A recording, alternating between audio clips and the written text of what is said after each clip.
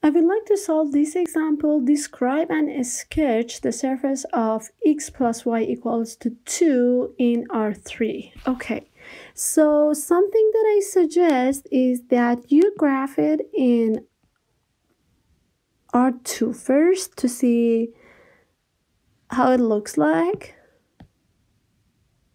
Okay. So this is x-axis and y-axis. So x plus y equals to 2. Let me plug in points. Okay, I'm gonna plug in 0 for x, and then y would be 2. Okay, so when x is 0, I'm gonna plug it into the equation, and y is 2. So the point 0 and 2 is in here. So 0, 1, 2.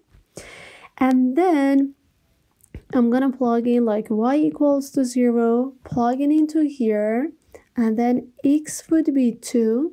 So the point 2 and 0 is in here. Okay, so 2 points are enough to graph a line. So let me graph this line, something like this. Okay, so this is x plus y equals to 2. Now I'm gonna make it into R3. In R3, what do I have? So let me have R3. Okay, this is x-axis, y-axis, and z-axis. Always label the axis. Okay, so the points 0, 2, and 2 and 0 are 2 points on my line. So let me find these 2 points. 2 and 0. 2 and 0 is here. And then 0 and 2. 1, 2 is in here. So the line in R2 would be this line. It's not a good line. So let me graph a nice line in here. There you go. Okay, now this is on the horizontal plane, xy plane, when I don't have the height, when I don't have the z. But as you see here, if I want to graph it in R3, z is free. It means that z can be anything. So z can be anything, and here, oops. So I'm gonna have all the points